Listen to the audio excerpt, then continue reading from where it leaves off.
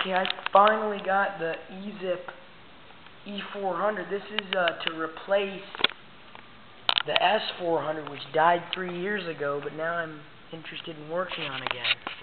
And the Schwinn's getting fixed.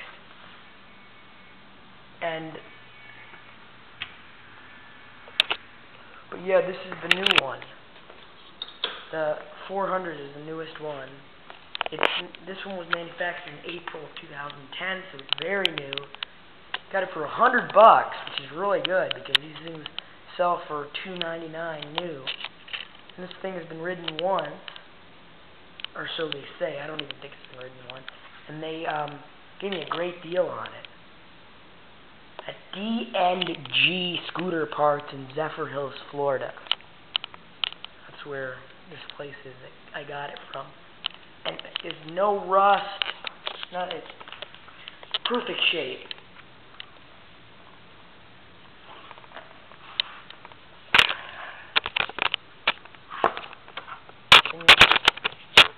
Hard to find such a good deal on everything. So I'm gonna do some more videos on this a little later, but right now I'm just gonna take this thing around the garage just to kind of see how quickly this thing picks up, because I haven't ridden it yet. Okay. This thing's got aftermarket brakes, I think. Even though, well, they're not really aftermarket brakes, they were made on the same model.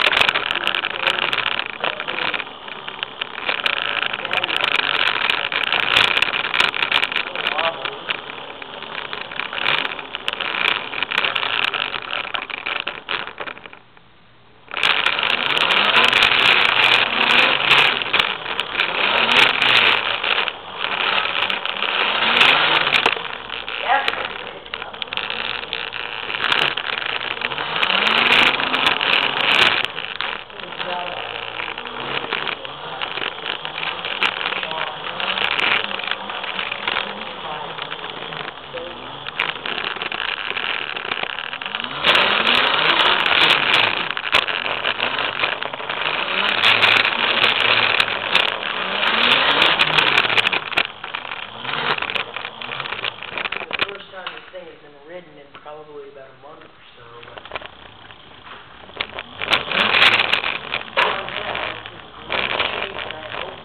We'll stay that way. I'll treat it as good as I treated the Schwinn. Even though the Schwinn may look slightly shaggy now with its crudely painted deck. Actually, it's not that crude. It's actually pretty nice looking. And somebody scratched it on me again. The metal frame's in perfect shape on the Schwinn. I don't let anybody touch this thing. I keep it as clean as I possibly can. And again, the Schwinn's been mine now for about 2.5 years, maybe 3, I don't know. I got it new, but it was a year old when I got it. Even though I got it new, it sat in the box. The back of a Target warehouse for about 3 years.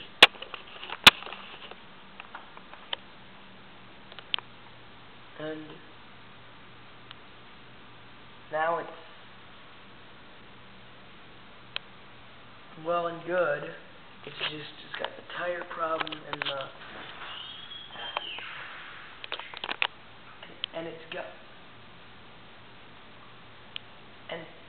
it's also got,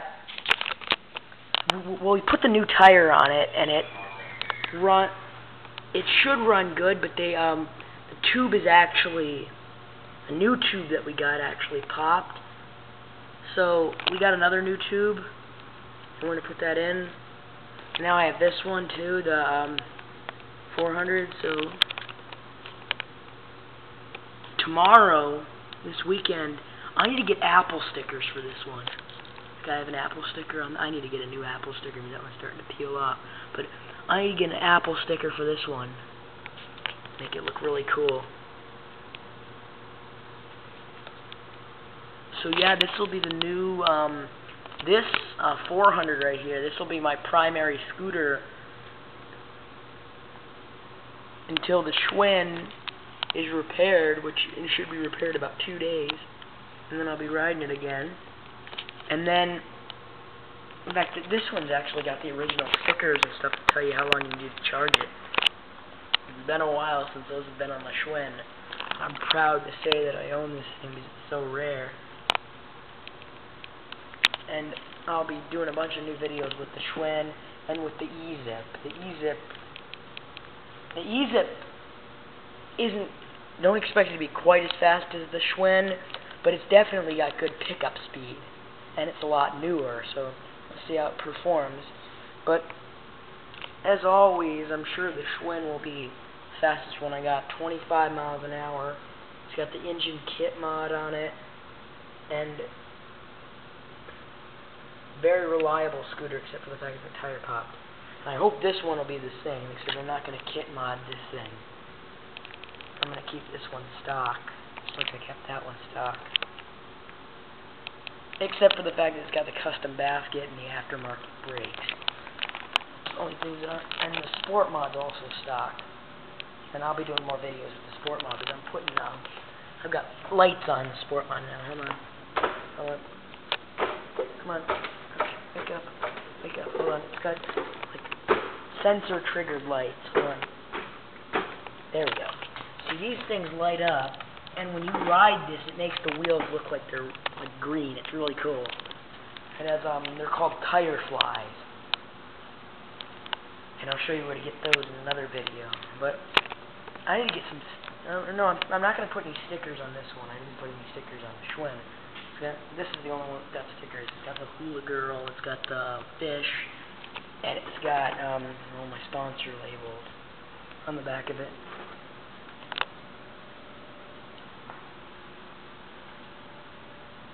So yeah, this will be, and by the way, today is October 22nd, 2010, and I'm guessing that I'm thinking about going trick-or-treating, even though I'm kind of too old to trick-or-treat. I'm thinking about going trick-or-treating with Joe, so I can see Joe again. I'm thinking about going trick-or-treating with Joe with this thing. I've been thinking, you guys need to answer this question for me. Which one should I bring trick-or-treating? I'll probably bring both, but which one should I use more often? The new Ezip or the Schwinn? And these are the advantages of both. The Schwinn has the kit mod that after 5 minutes it allows it to jump from 15 to 25 miles an hour, making it a lot faster.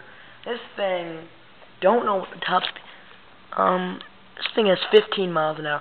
This is really weird. It says it's 15 miles per hour stock for this thing. This only says, this thing only has a maximum speed of 10 miles an hour. I think they mean 18. It's supposed to go 18. That's how fast the 500s go. And I think they just put the wrong label on there. I never understood that. And but write to me under the comments. Tell me which one I should bring trick-or-treating. Because this one, the Schwinn obviously has a lot more power and is a lot faster. But then this thing has, it seems like that it'll have better traction than the Schwinn. Well, I don't know. The Schwinn got new tires on it now, so it should do pretty good. But then this thing's got a basket in the back of it, so I can stuff candy and stuff in there.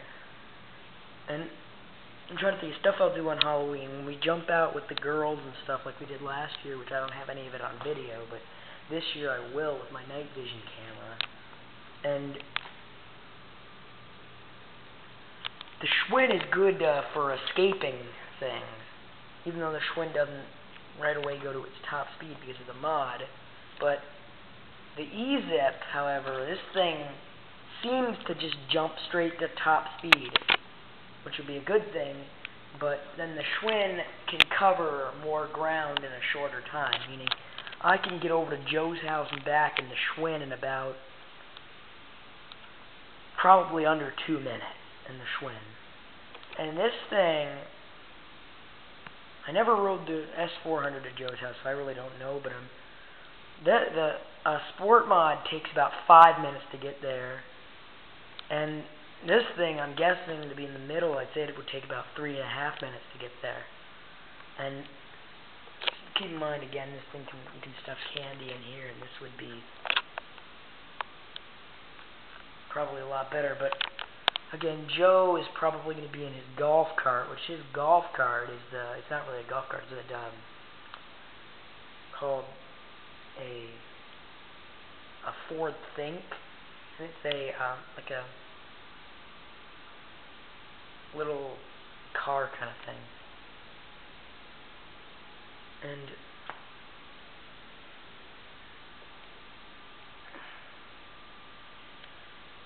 so, and the Think goes like 60 miles an hour, but he's only going to be doing 20 through his neighborhood, so the Schwinn would be good for that. But then this thing can hold candy, which is good.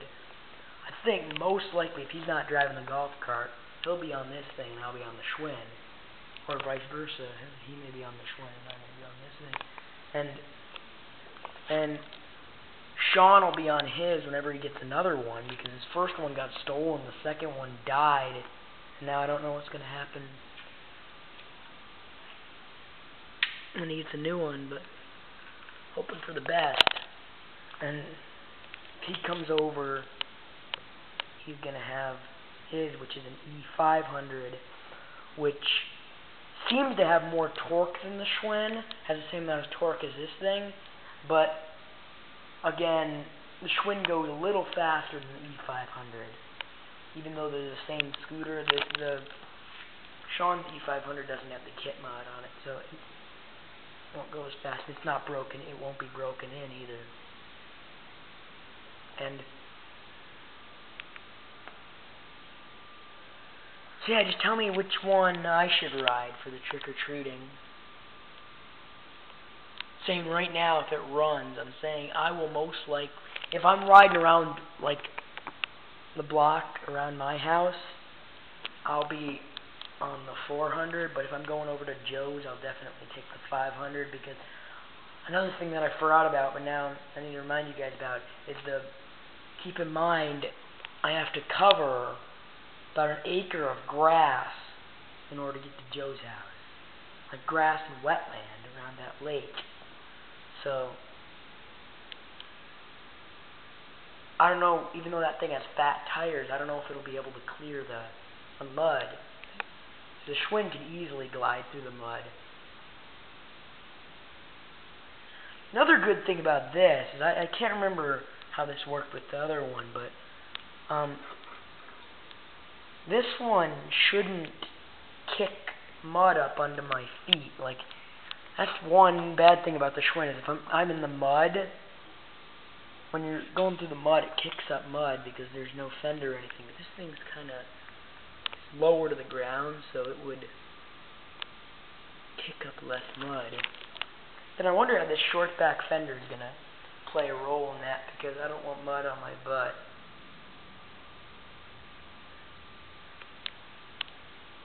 And so, if any of you guys see me riding around on one of these things, you'll know it's me. If you know me, you probably know that my name is Matthew.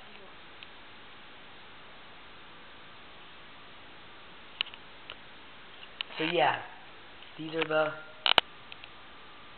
scooters this year. This is what's going to be happening until probably December. This is what I'm going to be riding.